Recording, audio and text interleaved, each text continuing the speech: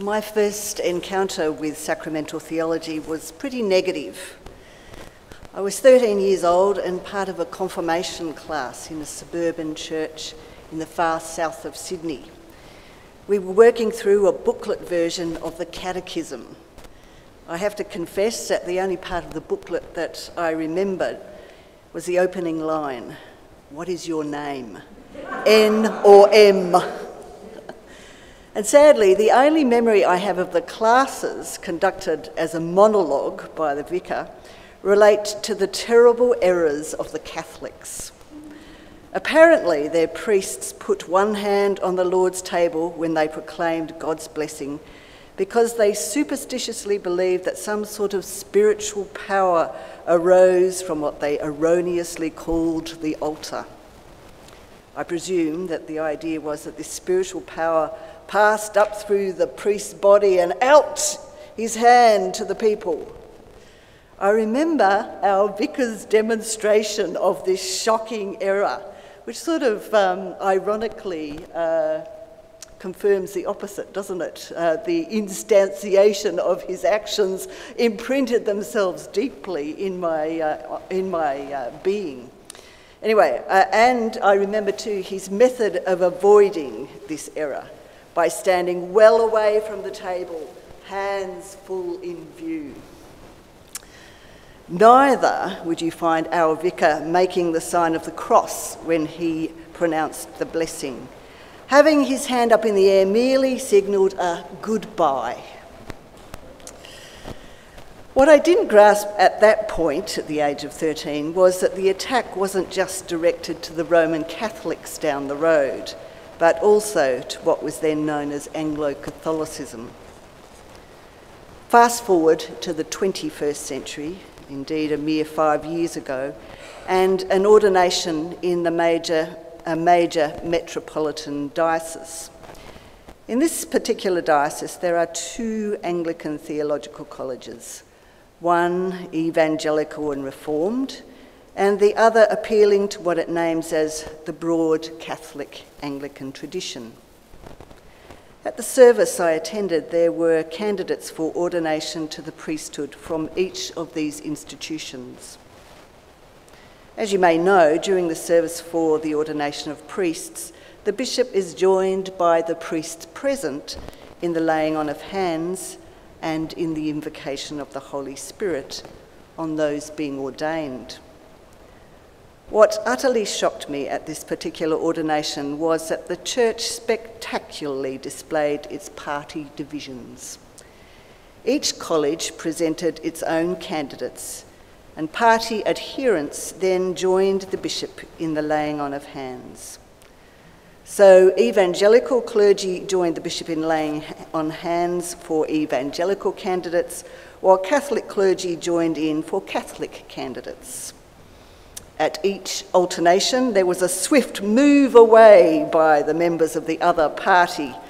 Wouldn't want to authorise the wrong candidate. Well, why am I telling you these stories? First, because I believe that what we have here at St Mark's is very special. We continue to uphold and value Anglican diversity. We haven't signed up to an ecclesiastical party. We have evangelical and Catholic students and staff among us, and every shade between. This is a good thing for our mission of transforming lives and communities for Jesus Christ, not for our own party. But second, and much more importantly tonight, these stories highlight the necessity and value of Brian's scholarship in the area of sacramental theology in general and Eucharistic theology in particular. It is work that is both ground clearing and ground breaking. Ground clearing because there has been so much prejudice and ignorance locking us into unproductive party political battles that has needed to be swept out of the way.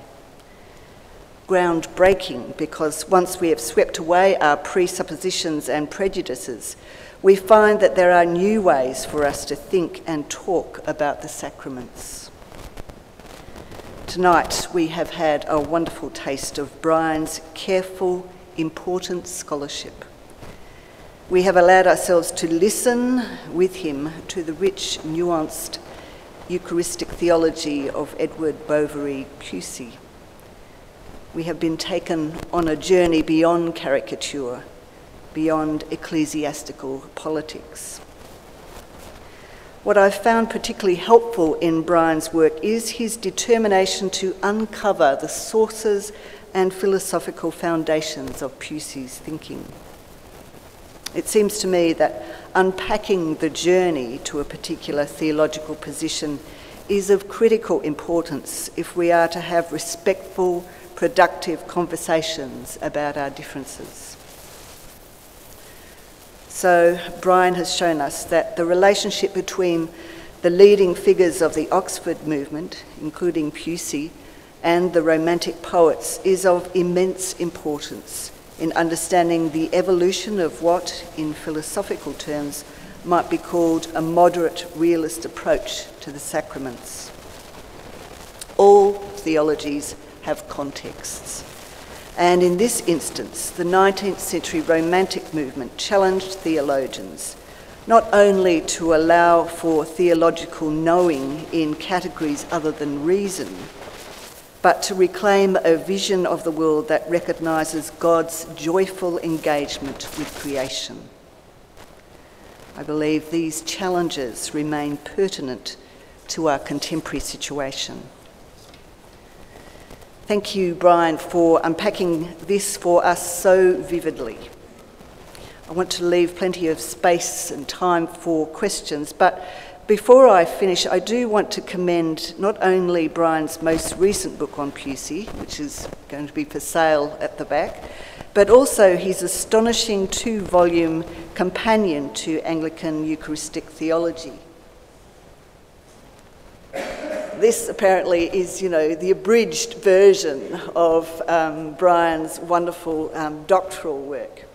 I regret to say that while I knew of its existence, it's only over the last fortnight that I've had it parked on my bedside table. And what wonderful bedtime reading. Sadly, it's incredibly expensive. No, one of the reasons is that it's just got these lovely little snippets, which Brian now tells me he was required to cut down his case studies. So what he does here is to survey Anglican Eucharistic theology from the Reformation to the present through this extensive series of case studies. There's analysis as well of this, but the case studies are fascinating. You name the figure and it will be there. That person will be there.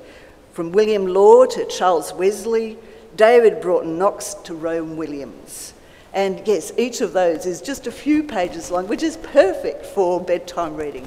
I'm insisting that St Mark's obtain an electronic copy of this for the CSU library so that this volume will be available again to borrow for those of you that are members of St Mark's Library.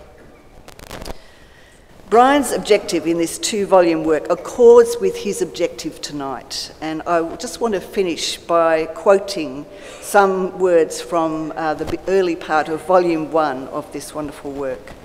This is what Brian has to say. This book does not advocate a particular party view, but rather argues that the discourse of Anglican Eucharistic theology is in essence multiform, resting on not only a difference of theological view, but also on different philosophical assumptions. Such an approach has the potential to avoid the acrimony of particular party views, but more importantly, to present a critical interest regarding the discourse of the Anglican Eucharistic tradition, not only in terms of theology and the culture of church parties, but also in regard to the multiformity of the philosophical assumptions underlying the discourse of the tradition. In turn, this has the potential to emancipate the Anglican Eucharistic tradition from the specific interests of church parties and engage the discourse at a more critical level, emancipating the whole tradition to consider itself and its discourse with the greater integrity. Amen to this project, and thank you, Brian, for your remarkable contribution.